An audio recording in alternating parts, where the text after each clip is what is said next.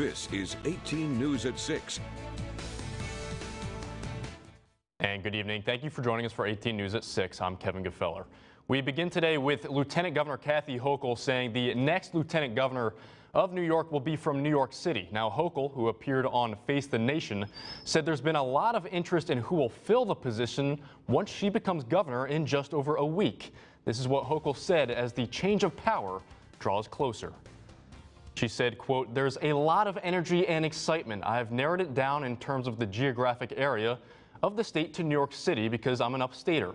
Even though I've spent thousands of hours in New York City and I'm well familiar with the challenges, but I want someone who lives there. I want someone who understands the challenges firsthand. So I'll have a very diverse administration, but I'm also excited about the prospect of having a true partnership with a lieutenant governor who I believe will bring a lot to the table," end quote. Hochul said she will announce her choice shortly after she is sworn in.